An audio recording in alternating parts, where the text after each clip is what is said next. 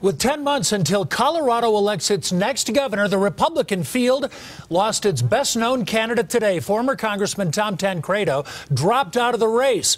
Polls showed Tancredo was leading among Republicans and had a shot at beating Democrat Jared Polis in the general election. But now the GOP's chances have taken a blow. Political specialist Sean Boyd was the first to break this story today. And Sean, Tancredo says it's all about the money. Hey, Karen, he's raised just $75,000 since he got in the race 3 months ago. Democratic frontrunner Jared Polis, $1.5 million. That's a wide gap, one Tancredo says he simply couldn't close. His departure throws the Republican primary wide open.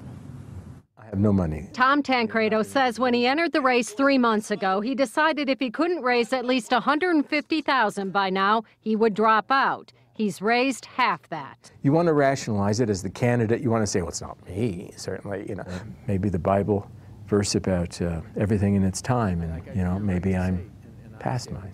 He insists his hardline positions on immigration are not to blame. Polls show that I think most Americans are behind the Dreamers. Did that put you on the wrong side of this? I don't believe that. I don't believe that. You don't believe the polls? No. Still, he knew he would need a lot of money to defend against attacks, but Democratic frontrunner Jared Polis says it's not the money. If that was the case, Hillary Clinton would be president today.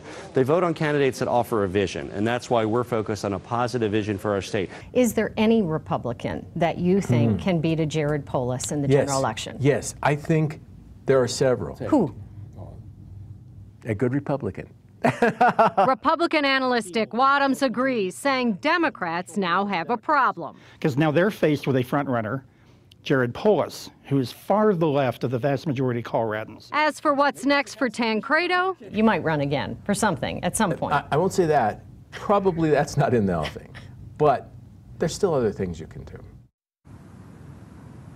Tancredo told me when he ran for governor in 2014, he'd raised 3 times the amount of money at this point in the race. He says, sure, he would have won the primary, but he wouldn't have been able to mount the campaign needed to win in November. He says he does plan to endorse a Republican candidate eventually.